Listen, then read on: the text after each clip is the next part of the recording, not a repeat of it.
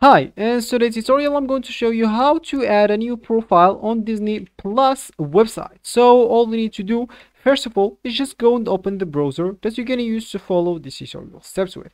So of course here in my case I'm actually going to use Brave, but of course in your case you can use any other browser, could be possibly working for you. So once you actually open your browser, just go to the URL section and type disneyplus.com and hit the enter button. That will take you into this page certainly, unless you are not logged in into your account or it's your first time opening this website.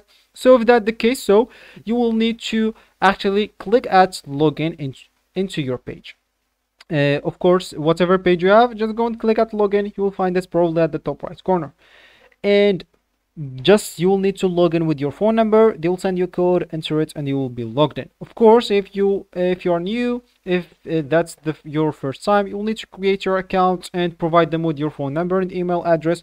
You'll need to verify them both, of course, by just entering the code that they send you to the both email and phone number, and you'll be here at this home or at this main page. And of course from here, if you want to start watching, you will need to subscribe to one of their plans. They are the monthly plan and the yearly plan. Subscribe to one of them and you'll you'll have the option of start watching. Of course here you'll find the suggested movies. If you scroll down you'll find more. You can even find more if you click at the search and go click at the search. Of course, let's just wait until it loads and just go here to the search bar and of course type whatever you want and hopefully you will find it and start watching it.